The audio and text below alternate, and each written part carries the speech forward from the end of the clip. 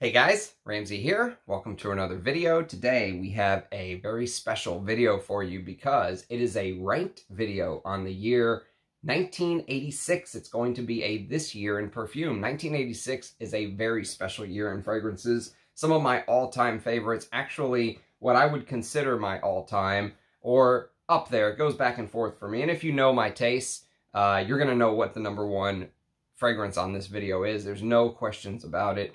Number two that I have to say is that I have been trying to wean myself off of caffeine lately, and I honestly feel like I'm in a fog all day. Like, it's been about 3 or 4 days I haven't had any caffeine, and it's like my brain can't even think. So if I get some extra uhs or ums, that's pretty much what it is. But after a week or so, I know I'll feel better. But man, I drank way too much coffee on my trip to New Orleans, so this is sort of the this is the coffee come down, if you will. Okay, so let's do this. This is going to be a top 14, and I've got some amazing fragrances from 1986 to show you. A couple housekeeping bits first. Number one, these are fragrances from my collection, obviously. I don't own everything. So if you go in there and say, why is Mila showing Uomo not in there? Or, you know, why is this fragrance from 1986 in there? The reason is I don't own it. And so these videos are just ways to highlight fragrances in my collection from the year 1986. Number two, this is according to Parfumo. So I love Parfumo. I use Parfumo regularly. It's my preferred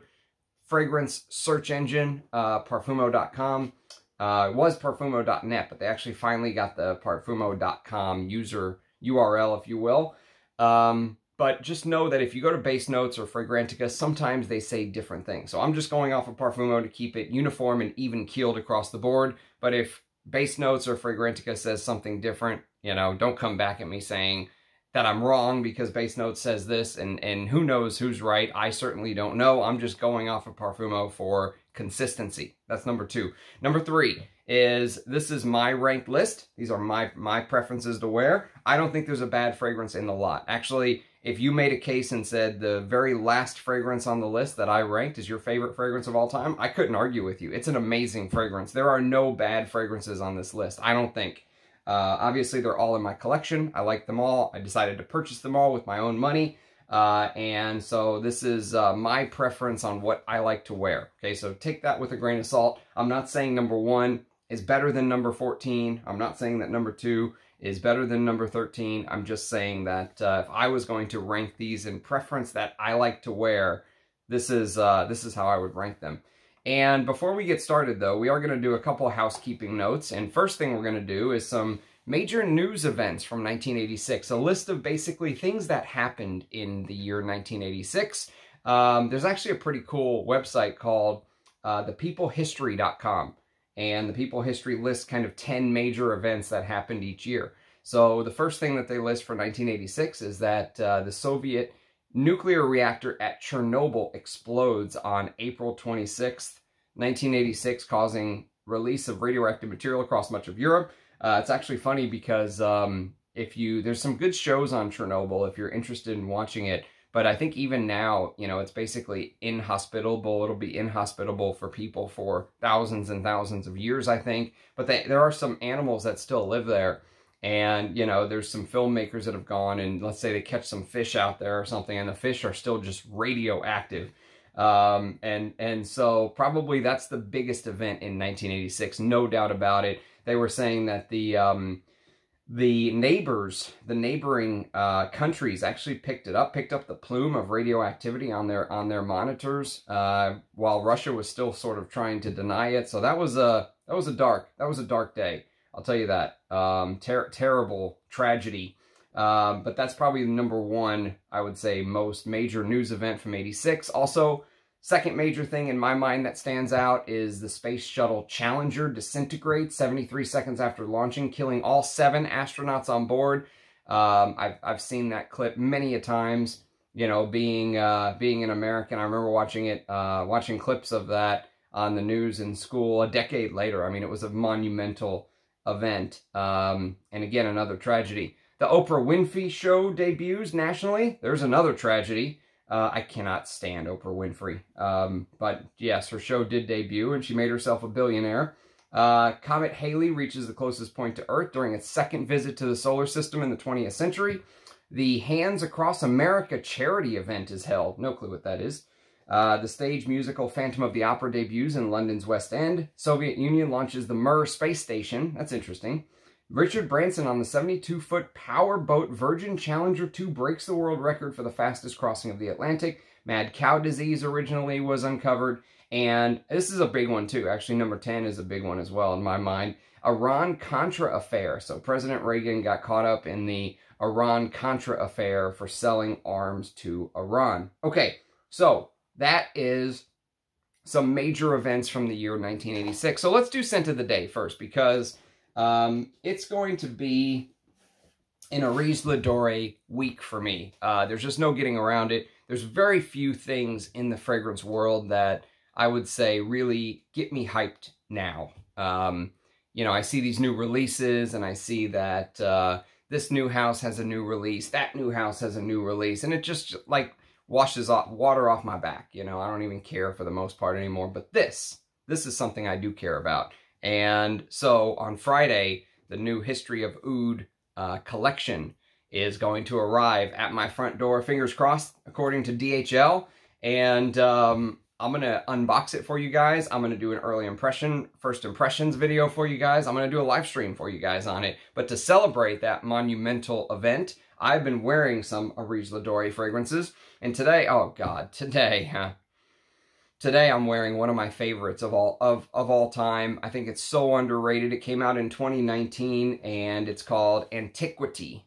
And again, just the detail, the attention to detail on every little thing that he does. I love the presentations. I love the sort of note breakdown, if you will. You can pause that and read that, but it's there's a lot of vintage materials in this. Peach aldehydes from the 1930s, bergamot from the 40s and 50s, carnation from the 20s and 30s, oud from 1975, vintage oud. And you know, oh God, I did a review on this. Well, I called it an early impression, because what ended up happening is Russian Adam actually sent me some vials of some of these scents first to sample. Very kind of him.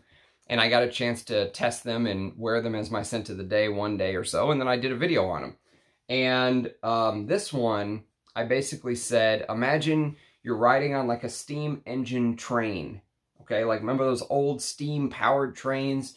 They give off these big plumes of smoke into the air, and let's say you're riding on one of these old-timey locomotives. They're feeding coal into the locomotive, let's say, in the front, and you're sitting there and you're watching the world go by in reverse. So you're going back in time. And as you go back in time, you run into, let's say, someone like Jacques Guerlain. Sorry to my French-speaking people. Jacques Guerlain. And let's say you introduce him to a material called oud. Okay? Real oud. Not the fake crap that Tom Ford and all those other houses are feeding us, but real oud. And he decides to implement it into a creation. And this is what you get. This is Antiquity. This is truly a trip back in time. This is refinement. This is old school perfumery. Oh God, it is everything about. I mean, the Angelica root, which I had a chance, interestingly enough, when I was in New Orleans, we met up with a friend of my wife's who distills her own vodka and gin, but not for herself, not like moonshine style, but like for a restaurant. But she kind of has the know-how, and long story short, beautiful machines that she has. She was showing me the machines. They're kind of one of a kind. There are some machines like it in the world, but each one is kind of customized to the place that it's at. So she was showing me the process and all this, and we were actually smelling things. And I have a postcard with the machine on it. One day I'll show you guys if you're interested. But long story short is one of the ingredients used in distilling gin is Angelica root. And so she pulled out the real thing, and let me smell it. And it smells a little bit like green, dirty feet. Kind of weird, which I don't get that from the actual Angelica root itself.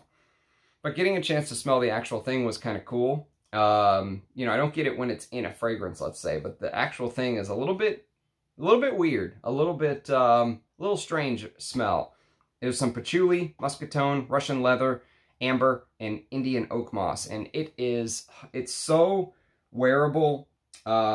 while also having this, you know, flair, this vintage flair for the dramatic. Again, in a nutshell, imagine going back in time on a steam locomotive and meeting Jacques Guerlain, and Guerlain creates a fragrance using oud. It is, it's leathery, it's animalic. There's this Russian leather note in here, which gives off this slight sort of birch tar, Russian leatheriness in the base. It is just, I mean, I mean, for me, I feel like I'm wearing,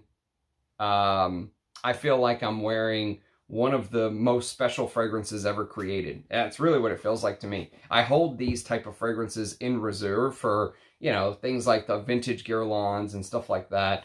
And today, wearing this, I mean, it was just, I wore it to work, basically. And I just, you know, you feel like,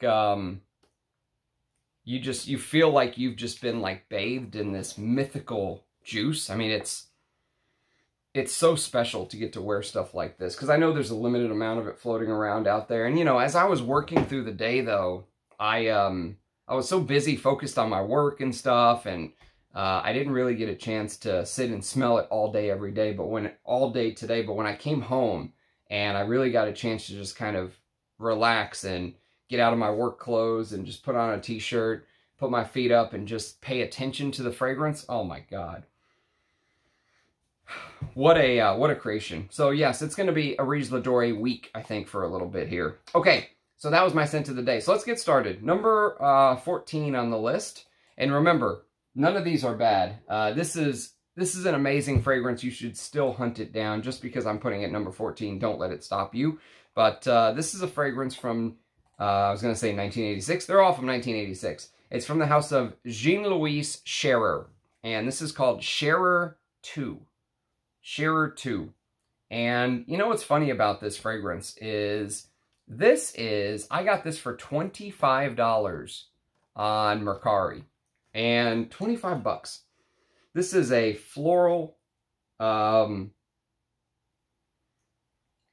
it's a floral complex chypre is basically what it is. But there's so many little intricacies and details. And, you know, chypres are famous for doing a lot of transitions and changing and being very mossy in the base. But this also has this sort of 80s resinous side to it. So, you know, there's some Papanax that gives it this resinous quality. There's some Castoreum and Civet, which make it slightly animalic and interesting to me. There's this muskiness in the dry down. There's patchouli. There's benzoin in the base. But as you go up on the fragrance pyramid, you realize that there's things like vetiver and myrrh and cedar and cinnamon. And finally, to put a bow on everything, this actually has real Mysore sandalwood in it. And you can get this for $25. It's unbelievable. And it just goes to show, you know, how the hype train of things like YouTube affect fragrance prices, because no one's out there hyping Jean-Louis Scherrer 2. Nobody.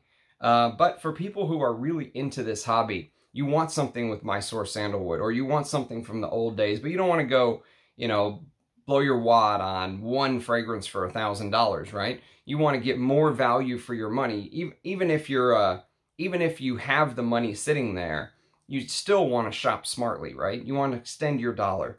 If you drop $1 on the floor, you reach down and pick it up, that kind of thing, right? And that's what these type of fragrances are for me in building a collection. They are staples in building a collection, because this is worth, I mean, I wouldn't be surprised if in a decade, people are adding a zero to that price, and it's $250. Now, this is Parfums International is the distributor here. There was another version that came after this Parfums International called Designer Parfums. Designer Parfums also did the perfumes for Jean Patou, for example. So, like, if you pull up some of these newer Jean Patou fragrances that look like this, this is Sublime as an example. You'll see that it says right here on the bottom, Designer Parfums. And so Designer Parfums is the newer one. Parfums International is one of the older ones, but I think there's an even older one before Parfums International. Either way, if you can find this for a good price, Don't worry that it's marketed towards women. It is completely unisex. It does have some spicy floralness to it because there's also some tuberose and jasmine and rose and stuff like that. A little bit of angelica, violet leaf, which adds this ozonic-like quality, which also adds an air of masculinity to it, if I may say so myself. But the tuberose adds a hard feminine slant too. But I have no problem wearing this. I mean, I think it's right down the middle unisex. So Scherrer 2, number 14. Number 13 is actually, I said I bought all these with my own money, and that's actually not true because this was a gift from a friend. And she sent me this very kindly. This used to be a cheapie in drugstores across, Germany and Europe. And now it's discontinued and prices are starting to rise. But I'll tell you what, this is an amazing spicy floral fragrance with a lovely aldehydic top and kind of this chypre backbone base, if you will. And this is called Explosive. Now, originally, this was called Provocation. So this went through a name change. The deep vintage of this is called Provocation.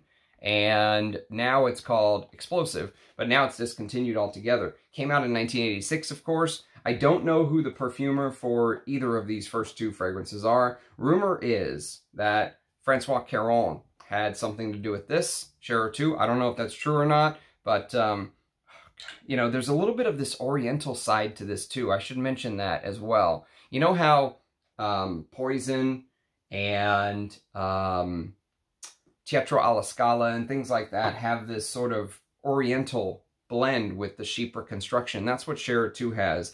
And Explosive, interestingly enough, Explosive has this dirty floral aspect to it. So like dirty floral, imagine, but with a very posh iris. This is another one that you used to be able to find for 20, 25 bucks. I have no clue what bottles are going for now that it's officially been discontinued. There's a woody element to it. There's some coriander, bergamot, rose, geranium, lily of the valley, and iris with a base of patchouli, sandalwood, moss, vetiver, and ambergris. And it is just, it's so interesting to me that these type of fragrances could be had for $20, $25. As far as value for money goes and what is happening in the fragrance world, you can't even go to Macy's and get just a starter designer fragrance for 25 bucks anymore. Now everything feels like it's $100, which is not how it used to be. And but these type of fragrances are, again, I think they're, as far as building a collection goes, if you want to build a collection and you want to do it smartly, you want to do it, you want to be frugal with your money, you want to extend your dollar as much as you can, these type of fragrances are irreplaceable. Explosive by Etienne Aigner. Oh, fantastic. It's so good. Okay, next on the list is going to be a fragrance from the house of Paco Rabanne, and this is another discontinued. So all three originally are discontinued fragrances that we're discussing, and this could be a little expensive if you wanted to try to find a bottle. I've seen some on eBay recently for $200-300 bucks. I don't think this fragrance is worth that, to be honest with you. It's good, but it is one of my favorite sport fragrances of all time. I'd say top 5 sport fragrances of all time easily. There's a sport fragrance that I did not include in this list that would be much higher on the list, by the way. I would actually put it above this fragrance we're about to talk about. It's called Coros Eau de Sport, I believe it was called. I did a blind testing video recently. My last blind testing video, it was actually in there. And whenever I sprayed it, I was like, is this just Coros? What is this? It was Coros Eau de Sport. And came out in 1986. I don't have a bottle yet. I have a bottle en route. Should be here very soon. But Coros Eau de Sport would be higher than this one in my top 5, but this would still be top 5. This is called Sport de Paco Rabanne. And Sport de Paco Rabanne is a creation by Rosendu Metu, who passed away a year or so ago. May he rest in peace. And so this is a sport version of the OG, of Paco Rabanne, the OG, which is right here.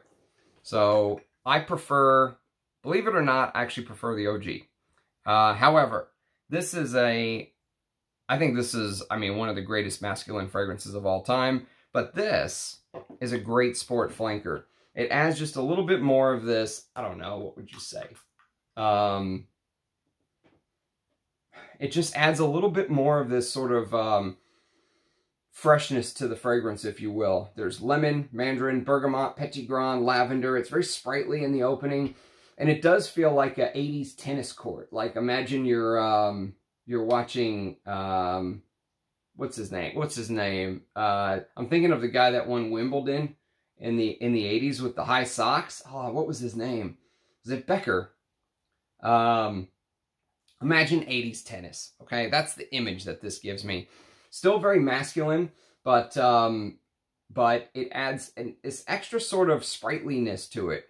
There's also still a little bit of that soapiness that you get from the original Paco Rabanne in here. There's a touch of iris and jasmine and juniper, tarragon, rose, carnation, oak moss, fir, cedarwood, patchouli, vetiver, musk, and leather. So for the summertime, I mean, I could wear Paco Rabanne Pour Homme in the summer. Don't get me wrong. I have no problems with it. But if you wanted to be seasonal specific, let's say, Sport de Paco Rabanne still has that 80s masculine, you know, Burt Reynolds mustache.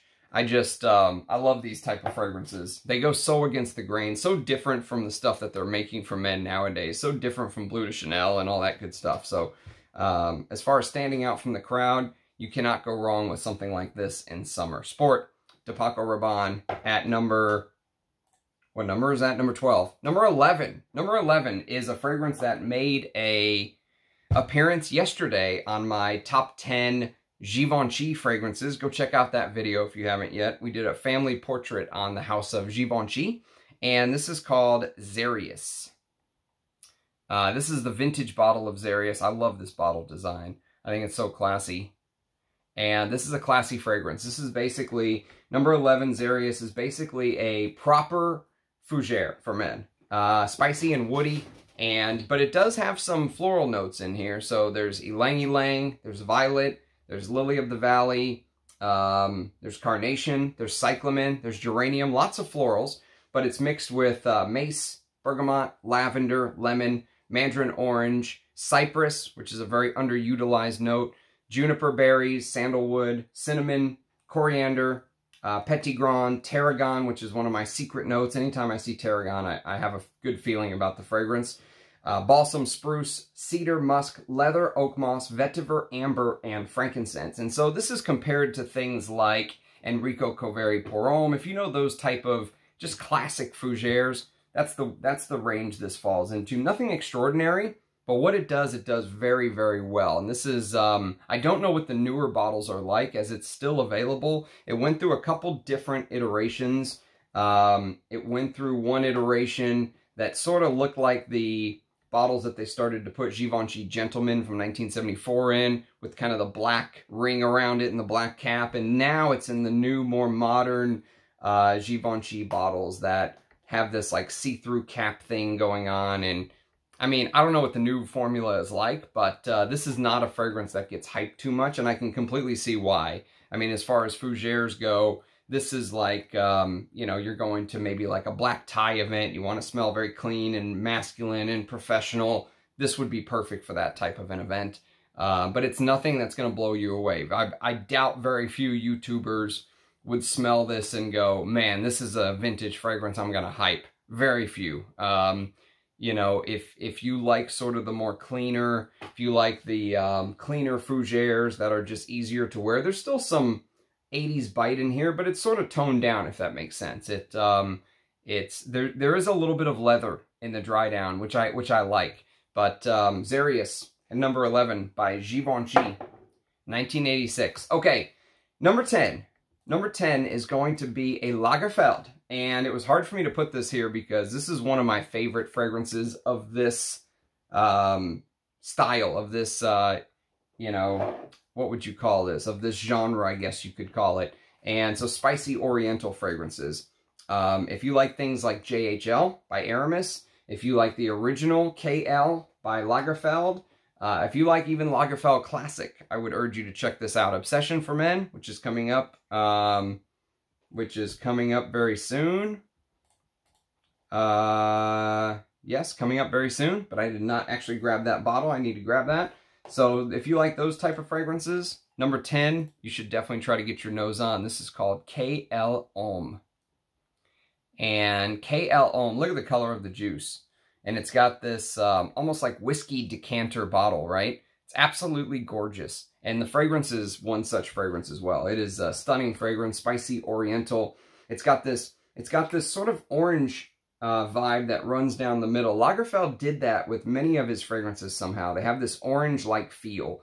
I think the original Lagerfeld Classic has this orange, line that just runs down the fragrance as well. But what they've done here that you do not get in the original KL for women from 82, what they've done here is they've added the note of rosewood. And I absolutely love the note of rosewood. I've told the story before, but my mother used to have these rosewood rosary beads. And every Easter she would make me pray the rosary with her. And it's interesting how a scent can be so tied to a memory, and that's one of the reasons why fragrance is such a great time machine for humans. Nothing else kind of just taps directly into our memories like smell. If you smell something that you haven't smelled in decades, sometimes you are just right back to where you were 20 years ago, standing there as a little kid in the grocery store or wherever you smelled it, right? And rosewood is one such smell for me. There's also some bergamot and lemon with cinnamon, patchouli, geranium, jasmine, rose, sandalwood, and carnation with a base of benzoin, civet, amber, musk, and vanilla. And it was very popular of these fragrances and at the time, these type of fragrances, to have a little bit of an animalic bite. And this has that. This has this civet dry down, but it's very wearable. I would say as far as like a winter fragrance goes, this is perfect. I mean, this is a perfect winter fragrance. So classy. Easily could wear this to work. You could easily wear this to the office. The patchouli pops in this fragrance. It's just a stunner. Just a stunner of an oriental, spicy oriental fragrance. Okay, so that was number 10. Number 9. Number 9 is one of my favorite. Actually, I will say it is my favorite from the brand. This is my favorite from the brand. And this is from the house of Gianfranco Ferre. And this is called Ferré for Man. Now, be careful. And you can sort of see on the back, it says Ferré Man. Be careful because they did a Ferré for Men, just to confuse you. That came out in the early 2000s, I believe. And Ferré for Men is a completely different fragrance. Pierre Bourdon did it. It's a little bit of a Dior Homme style fragrance. Still very good. I've got a mini of it. I'll do a review one day for you guys. It was you could see this bottle. Sometimes it was known. So if you take a look here, you'll see Ferré Man. If you take a look here, you'll see Ferré Homme. See how it says Homme Man, Homme Man. And so it's referred to both ways sometimes in the databases. So just be careful with that. But this is a spicy, leathery, but citrusy fragrance. And very few fragrance houses can do this sort of Italian-style citrus done well. And this is one such fragrance. I love the citrusy opening. It's a blend of 3 citruses: tangerine, bergamot, and lemon. And those 3 citruses just last and last and last. And it blends with this sort of spicy, fizzy juniper that adds this energy to the fragrance. Very energetic fragrance, but it does dry down to this old school, leathery, oak mossy, fir, cedar, sandalwood, vetiver. It is just fantastic. I think this could easily be a signature scent for somebody. I got this bottle for 40 bucks. The one thing I will tell you, the older bottles are known as what's called the tea bottles, because this is actually see-through right here. The newer versions of this bottle, this is completely discontinued, by the way, but the newer versions of this bottle have the black right here that goes, the black right here goes all the way over. So it covers the whole front. There is no see-through part right here. But both versions are good. This is a splash, but both versions are good. But if you can find the older tea bottle, I mean, that's the one I'd say is probably preferable. But I don't think you can go wrong with any version of this that you can find. All right, that was Gianfranco Ferré For Man from 1986. Number 8, I've got to reach back and grab a couple of these because I left a few of them out, but I'm going to grab the one that I would urge you to try to find. And so this is,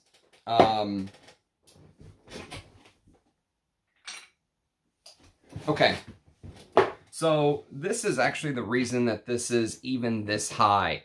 If it wasn't for this version, this would have even been lower on the list, probably behind KL Homme and Gianfranco Ferré For Man. But because this vintage version, which was sent to me by Armando, so thank you, Armando, doing right ain't got no end. And Armando has definitely put a bunch of things underneath my nose that I was oblivious to. This is one of them. So I originally... I bought a Coty bottle of this just to see what the new version is like, and it's absolutely shite. They should just discontinue it. They should be ashamed of themselves. And then I bought, thanks to Anuj, he found me a Calvin Klein Cosmetics version, which I know is the original version of this. But it was the Eau de Toilette version, and I thought that was the oldest one. And I was like, okay, it's definitely better. But when I smelled this one, the original version, which says cologne spray, it's a cologne for men, before it went to Eau de Toilette, and it has the built-in sprayer. When I smelled this is on another level, absolutely on another level. I love wearing this stuff to bed. It's so, it has this blend of musks, this 80s musks that you'll find in many of these type of oriental, you know, powdery, spicy fragrances. There's cinnamon and clove and lavender and myrrh. The myrrh is outstanding in here. There's a note of sage and red berries, which keeps it, sage and pine, keep it, those are a couple of the notes that they've added, I think, from the original Obsession that makes it lean a little bit more masculine. This smells very similar to the original Obsession for women, by the way. There's also a rosewood note in here. I mentioned rosewood here, so it was obviously a popular note to add in these type of compositions.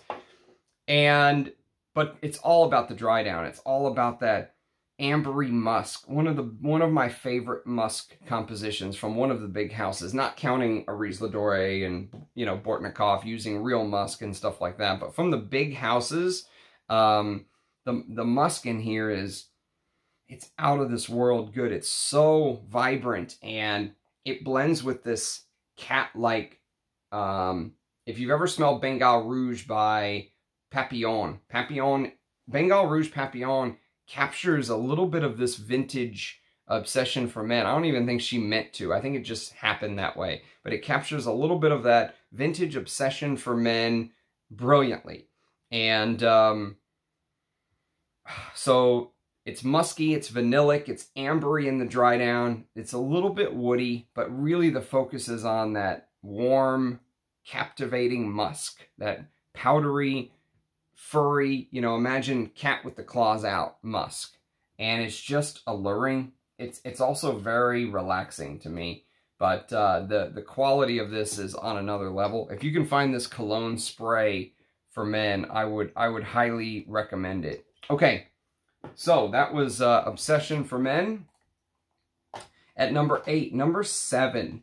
Number 7 is, I think, a overlooked vintage that I quite frankly think deserves more love. It's, this competes, this is the only Parfums Weil or Wheel fragrance that I think can compete with Ville pour Homme, which I think is completely underrated from 1980. This is from 1986. 80 and 86, I think, are the 2 stars for the House of Parfums Real. And this is called Kipling. So Kipling is fantastic. It's leathery. It's lavender. Imagine, oh, it's so good.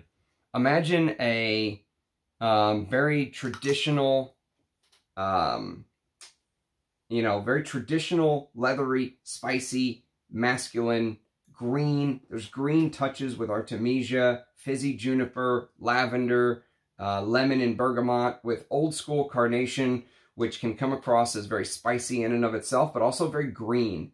And so you got this green carnation mixing with the green pine and the basil and geranium and jasmine, which geranium here slightly smells somewhat rosy, but when you blend it in with the woods and the leather and the mosses, it just creates this, I mean, I should probably get a bigger bottle. Even though I don't need a bigger bottle, I should probably get a bigger bottle of this stuff. It is so good. I got this from Le Perfume, I believe. This is, I think this is a 30 mil.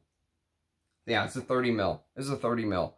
Fantastic. I love the leathery dry down.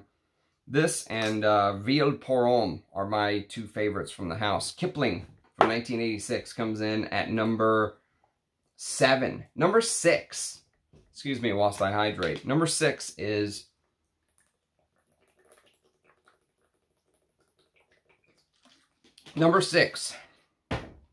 a fragrance that easily could be number 1. Actually, it is so good. It is probably closest. What's closest to number 6 is this. This is called Gatsby by the House of Paco, and I actually have a review on this. You can check it out.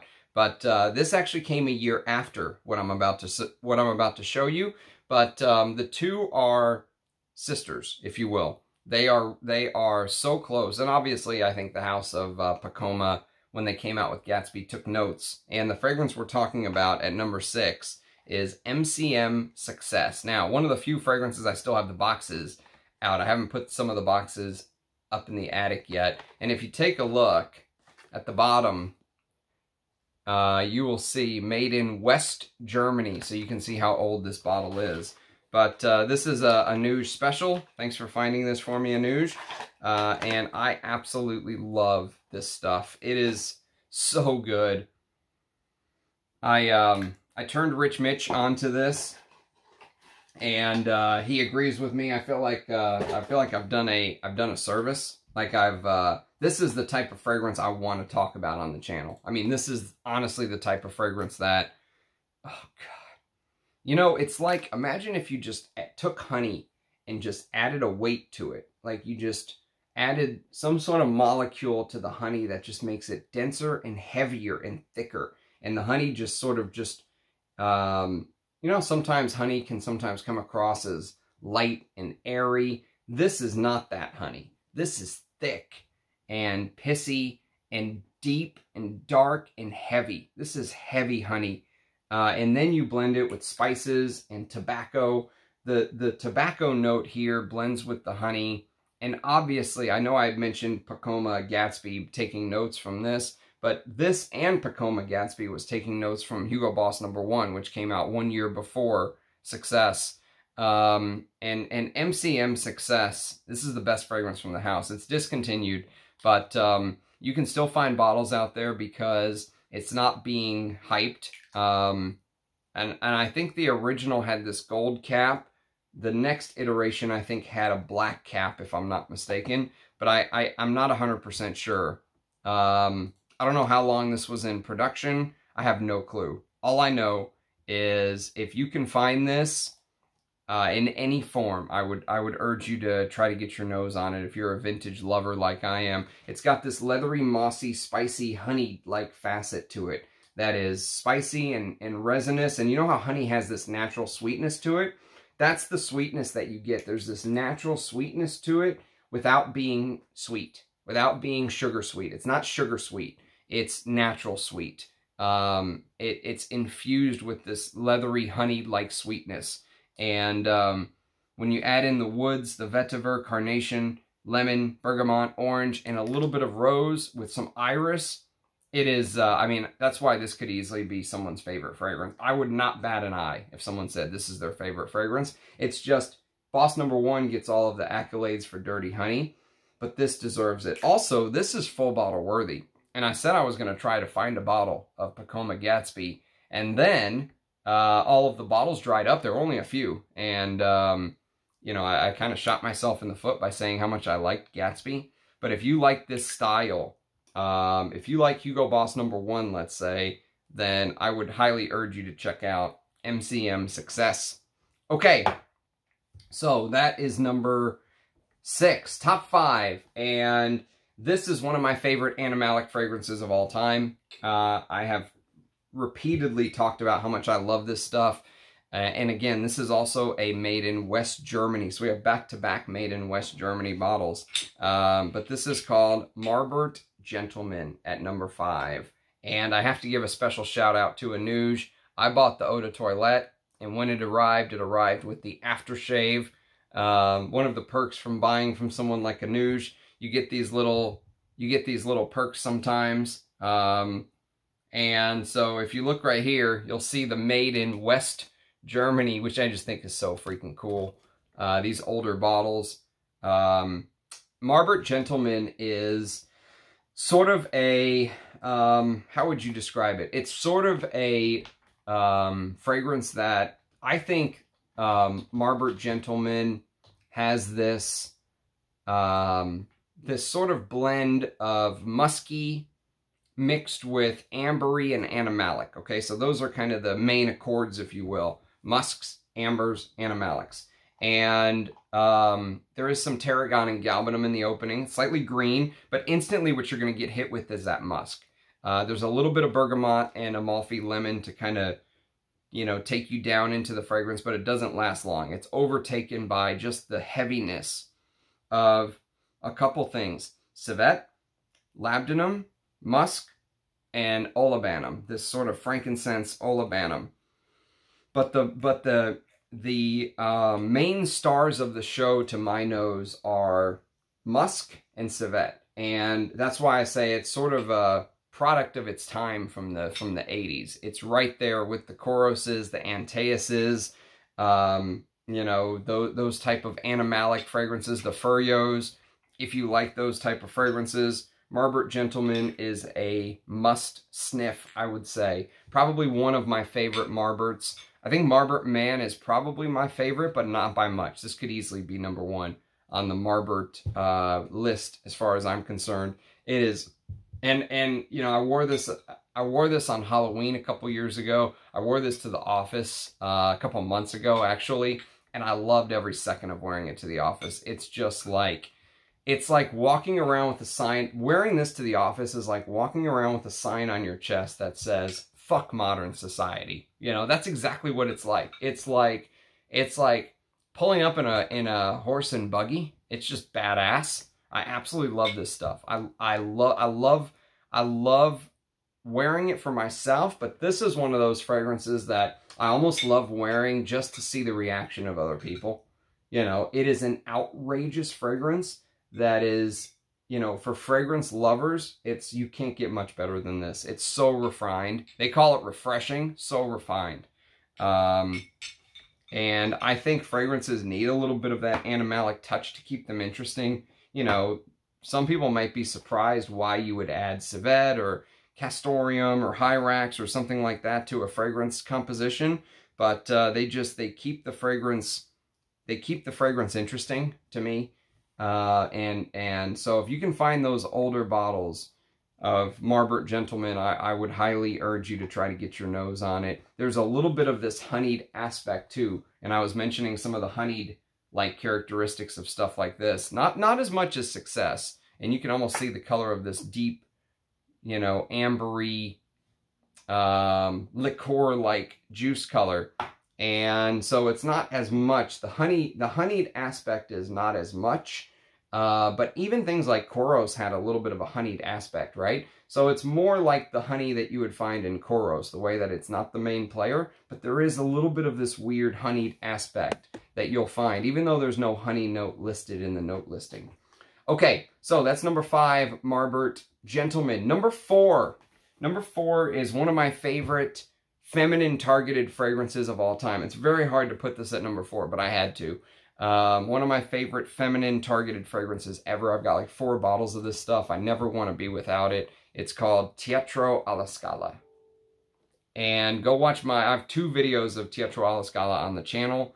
I have one that is my early impression, my first impression video of this, if you will. And you can go watch me just eyes roll in the back of my head, ooh and ah, and drool all over this, how good it is. This will knock you out of your chair. It's so good. Everything about it. It's just one of my favorite feminine targeted fragrances of all time.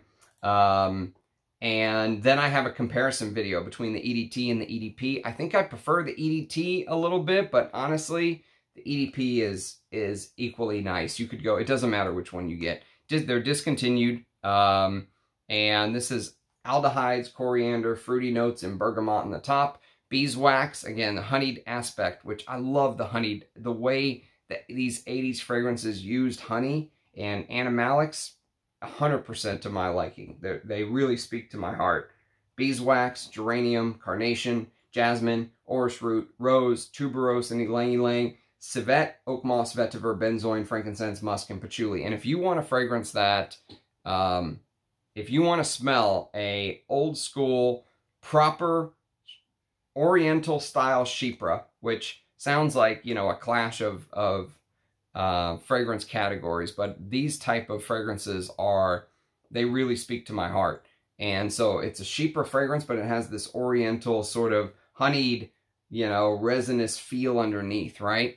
And if you want to smell a fragrance that uses civet almost like a reference, this is a reference Chypre with civet in the base. This is exactly how it should be done.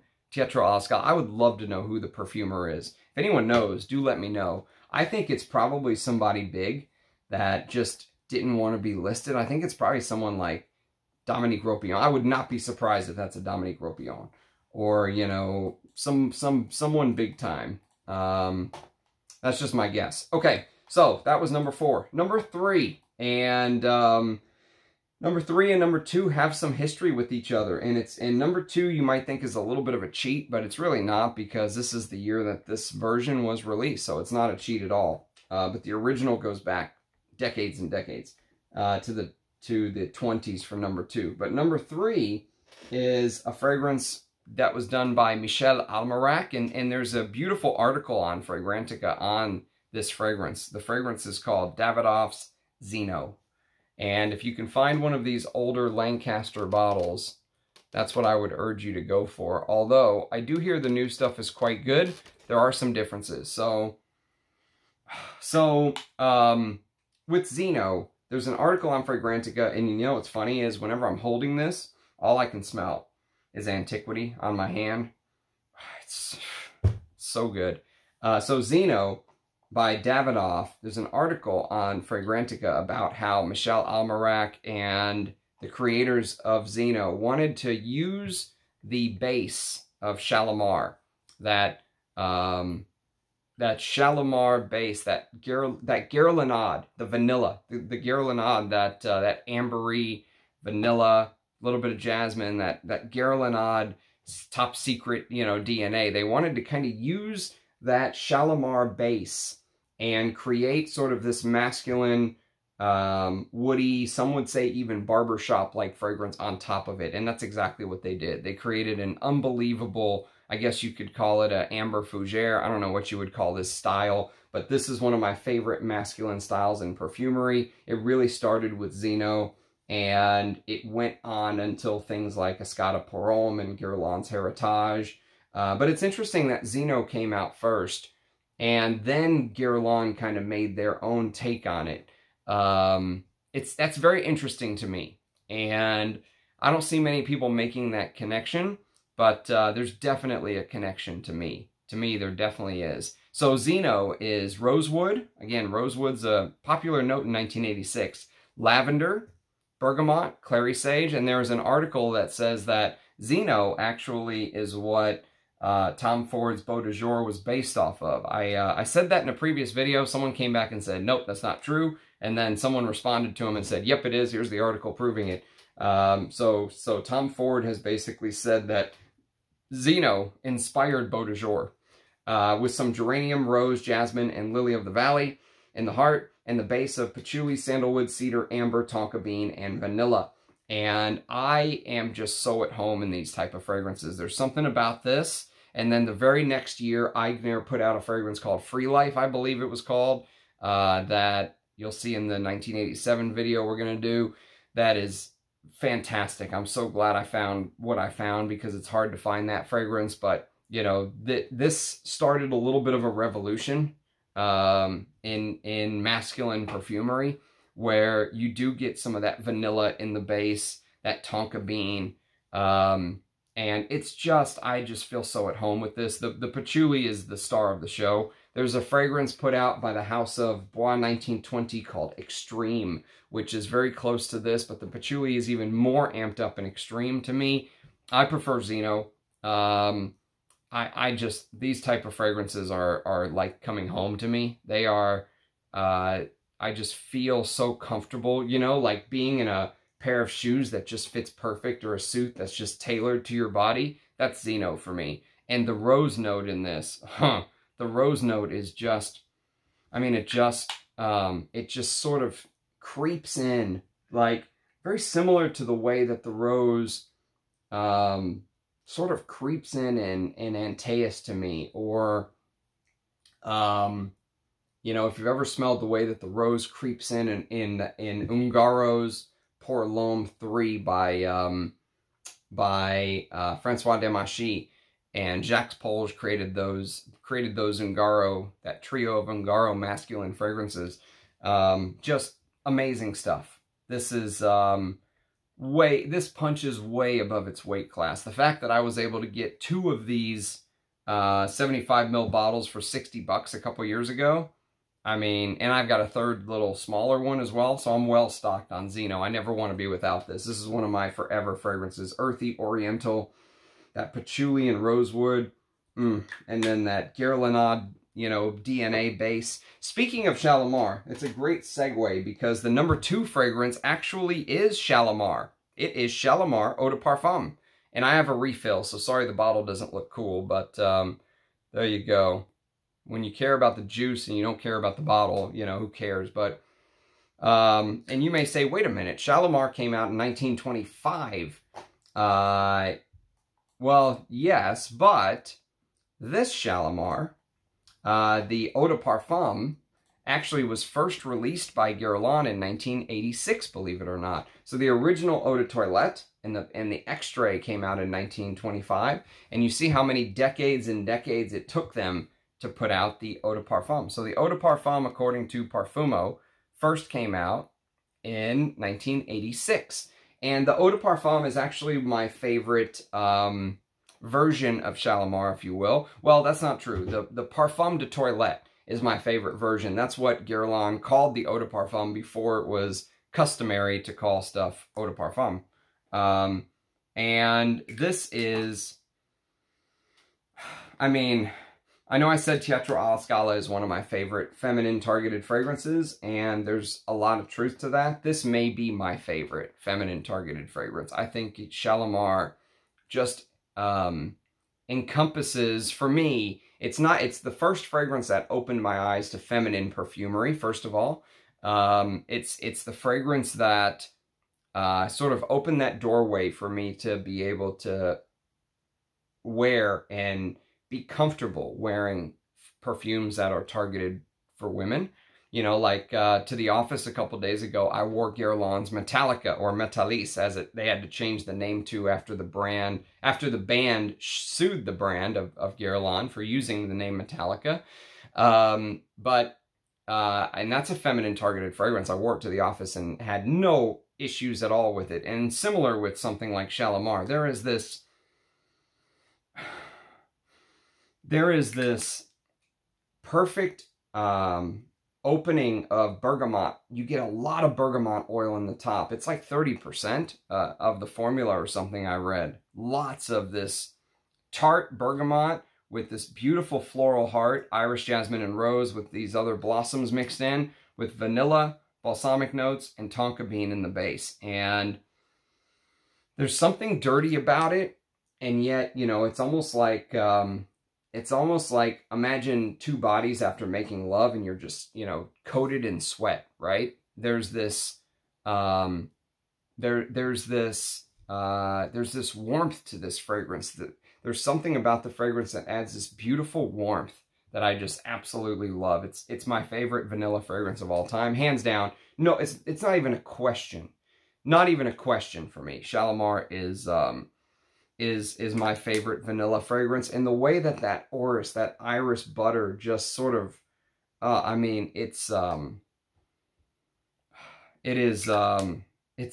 unmistakable. I mean, you can't smell this and think you're smelling anything else. It is like, you know how when you see a BMW with that double grill in the front, it's unmistakable it's a BMW? That's like Shalimar. You smell Shalimar, there's nothing that smells like Shalimar to me. It is so focused on its mission. It's just piercing, and it's so, there's so much memory and history with Shalimar. The story about the emperor, the Mughal emperor Shah Jahan, and, you know, building the Taj Mahal for his beloved wife who died in childbirth, and the symbolism of that, the grandness of the Orient. I mean, all of it factored into this one fragrance for me, Shalimar. Just fantastic stuff. And the fact that that is not number one just goes to show you how much I love number one. But if you know me, you know there's no way there's anything else number one except for this. And this is the great, probably one of the greatest leather fragrances of all time. This is Bel Ami. And Hermes Bel Ami. So this is the original shaker bottle. And then this is the very first reformulation. And they are both, I would take either of these. Don't quabble over, don't pay more because the original shaker versus the first reformulation. I would just get either of these if you can. I would not go for the new one though. The new one with the black cap, I would probably urge you to go for Bel Ami Vetiver over that if you can find it. But this is, my God, man. I'm going to spray this.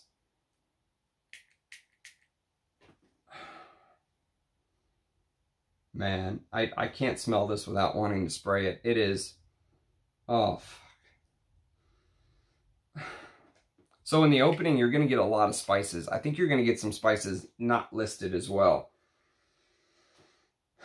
There's sage. There might be a touch of cumin, a little bit of mandarin orange, bergamot, and lemon. And the fact that there's a little bit of cumin in the opening doesn't surprise me because you have to remember this is Hermes we're talking about. They are big on history. And what came first? Eau de Hermes with that big, you know, almost red hot mixture of cumin and cinnamon and animalic leather. But this just instantly kind of takes a sharp right turn, and you're going to start to get more of the woods. You're going to get a beautiful cedar note. And the cedar mixes with this very masculine sage, keeps it very dry, almost like the wood is so dry it's ready to catch fire, you know. Almost like there is a slight hit of frankincense in here. There isn't any listed, but it's almost like that. Like the wood is just ready to just go up tinder style. Carnation, basil, jasmine, orris root, and patchouli in the heart. And again, this combination of leather and orris is a killer combination for me. There's a little bit of this waxy styrax in the base with textured oak moss. The oak moss is like walking into a tree and just feeling the inside of the tree. You know, hollowed out tree with oak moss growing all around it. It's vetiver, castoreum, and vanilla in the base. But that leather, orris, with those spices, that classic Hermes spicy opening. Oh, man, I'll tell you what. It's like being in heaven. This is a signature scent for me. Easily a signature scent. I would have no problem. Absolutely no problem wearing this every day. This could easily be Ram's signature scent. It is so me. It's professional, it's classy, but it has this raw side to it. You know, it has this there is this get the fuck out of my way feeling with Bel Ami. You know, it's very professional. Rich Mitch says it's very English to him, very Sherlock Holmes. Imagine being properly dressed with a top hat and, you know, you're going out and you're trying to solve a big mystery. You're going about your life trying to solve the mystery of life, right? That is, that's Bel Ami. but being with friends, of course, because Bel Ami means beautiful friend. And so you have your friends with you. You have your crew. Man, I love Bel Ami. It is one of my forever fragrances, and has to be #1 on the 1986 countdown. So we're at an hour. Thank you very much for watching, everybody. Don't forget to like the video before you leave. It does help. I hate saying that shit, but as a YouTuber, I guess I should. So like the video, subscribe. Always help. Subscribing, liking, commenting, all the stuff that helps the algorithm. It's very much appreciated. We're constantly getting more and more people coming to the channel. I love doing these videos for you guys. I can't wait to get over my caffeine, you know, my addiction to caffeine after going on that trip. I need to break this cycle so I get the fog, knock the fog out of my brain so I can get back to feeling like myself again. So probably a couple more days. Definitely by the time the History of Oud collection arrives on Friday, I should be back to my 100% self. So thanks everyone for watching. Do let me know what your favorite is from the list. Let me know if there's any from 1986 that I do not have in the list that you love. And I'll hopefully catch you next time. Cheers, guys. Bye-bye.